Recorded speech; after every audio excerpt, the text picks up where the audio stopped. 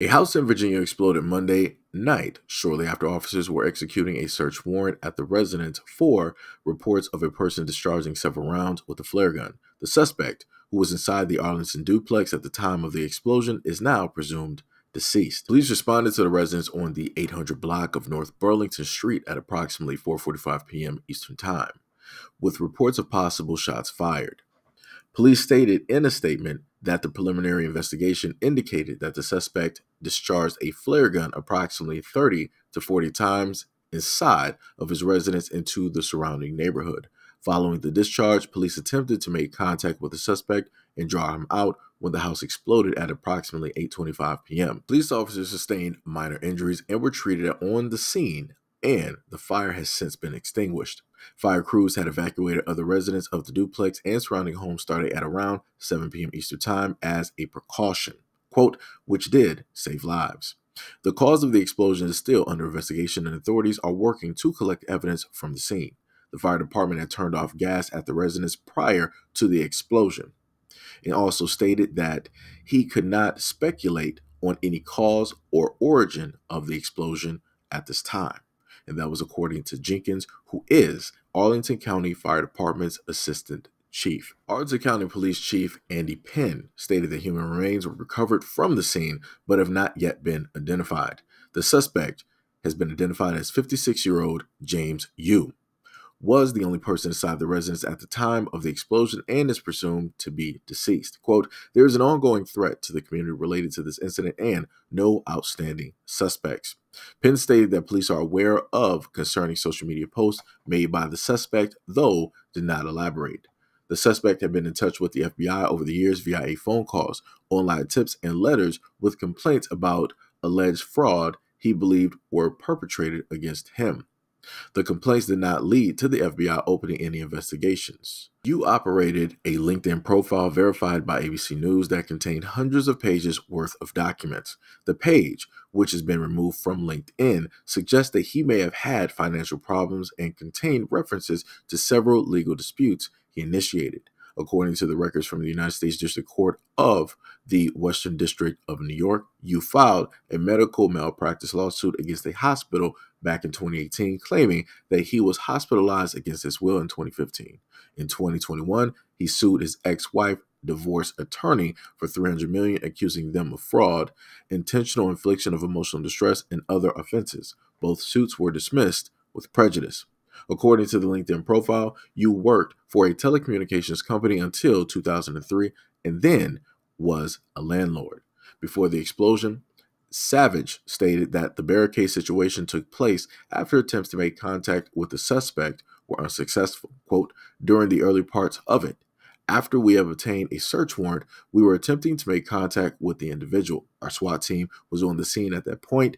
We would determine that the incident would be a barricade because the suspect had not exited his residence. They also stated we were attempting to make contact with the individual when shots were discharged inside the residence. Right before the explosion, police were using non-flammable chemical munitions, a barricade because the suspect had not exited the residence. They also stated that we were attempting to make contact with the individual when shots were discharged inside the residence. Right before the explosion, police were using non-flammable chemical munitions to draw the suspect out of the home. Quote, officers began to deploy non-flammable, less lethal chemical munitions to multiple areas within the residence where the suspect was believed to be hiding. The purpose of this type of deployment is to cause irritation in hopes of compelling the suspect to surrender. Witnesses described seeing flares in the sky emanating from the area of the blast prior to the blast. Neighbors several blocks away described feeling the concussion from the blast in their homes. And about 10 houses were impacted by the incident, and the investigation remains ongoing. I feel like there's a lot to this story that we'll never know about because this is not normal type of behavior, right? They're stating that this man, he was divorced. His wife took him for a lot of money. He felt as though that she was not specifically owed that money. He felt as though he was robbed, and he wanted to go directly after the divorce lawyer for $300 million, right? And then it was also stated that he had other lawsuits, specifically with a hospital for, some other things. And then they had other documentation directly up there, but they promptly decided to take down that LinkedIn. Quite suspicious. If this dude has been doing this for years, putting up all of these, disputes or whatnot, whatever, then I feel as though this is something that should stay up there so that everybody can analyze the situation and get the most information specifically out of this. But again, like they usually do, they tend to scrub any evidence or any information about an individual when it comes to these things, because pay very close attention.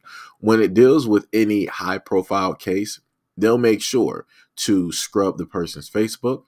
They'll scrub the IG or the Twitter, pretty much any social media that the person has.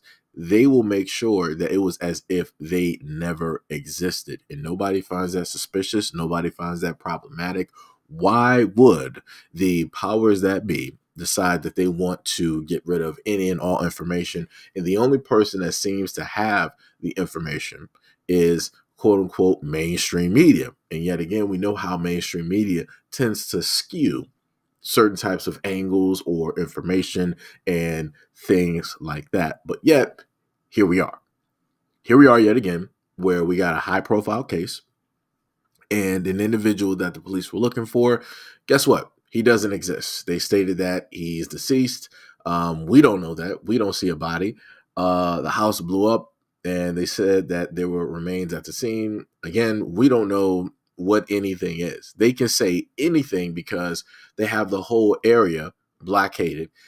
So no one can pretty much get in or out. And they were the only ones that were able to get into the house. And then coincidentally, out of all of the times that they stated that this man shot flares out of his home, the moment in time that the police were attempting to get to the door from another angle, magically the house just completely goes up. And I'm like, nobody finds that suspicious, like that explosion. I'm like, if there was any evidence of something serious there, you're not going to find it now. You're not going to find it. Like whatever that might have potentially been there, it's not salvageable. Unless it was a black box. And I'm pretty sure it's not a black box. But any type of cell phone records, anything like that, chances are you're not going to be able to get anything from that. Any type of laptops or hard drives or DVDs that the person might have had, or maybe like a SIM or a disc or whatever, you're not finding any of the evidence. That explosion literally knocked out that whole house. It turned it to dust in a matter of seconds. A matter of seconds. So again, I'm just simply asking, what's the full version of the story? What things are we not specifically being told? Because again, we've seen incidences like this where there's a barricaded house and the person doesn't want to come out, and the police have this back and forth with the suspect, and either two things happen. The person basically gives up, or the police basically go in and they take the person out. Those are usually the two ways that this normally goes. To have an instance such as this, where you have a house explosion, and it is so large and it pretty much takes out the whole house, including whatever else might have been in the house that, could have been used against him or other individuals. Again, I find it highly suspicious. Like I said, who was this person linked to? Who does this person know? Who is he tied to? What does he specifically, or what did he know that was of the utmost importance that, he felt the need to act out, in this type of manner or this type of way in order to get some type of attention specifically on it? Again, there's a lot of stuff directly to the story. I have a lot of questions, and I'm pretty sure I'm never going to receive any of those answers, because things will become cold cases. Things will be covered up. And usually the moment in time when people start digging a little bit too deep, start getting a little bit too close to the truth, that's when problems really start to arise. Right. And last but not least, I just want to highlight the simple fact that you're not going to really hear Asian Americans talking about this. Right. This is one of their own who decided to do this, that this actually happened to.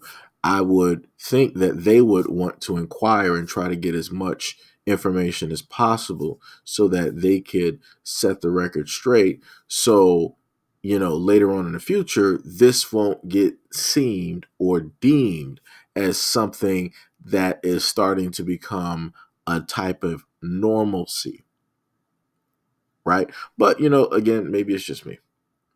But, like I said before, what happened to Stop the Asian Hate? What happened to all of those people that stated that they cared about the lives of Asian Americans? How it is that they live every day, where their mental is at this moment in time. Where are all of those people to specifically get into contact with these people who are having, a mental lapse, who are having an issue? Right, who are crying out for help? Because literally he was crying out for help if he was sending 30 to 40 flares directly out of his house, right? From at least what they stated. If he was doing that much, yeah, they said police said in a statement that a preliminary investigation indicated that the suspect discharged a flare gun approximately 30 to 40 times from the side of his residence into the surrounding neighborhood. He did this 30 to 40 times. That's somebody that's pretty much lost on an island, and they're looking for any type of help. They're hoping that somebody is going to see these flares at a moment in time. Somebody's going to see this call for help. But obviously nobody saw that call for help. His family didn't see it. His friends didn't see it. The social justice warriors online didn't see it. Everybody who wanted to put up hashtag Stop the Asian Hate didn't see it. Biden didn't sit up there and see it. Nobody saw it.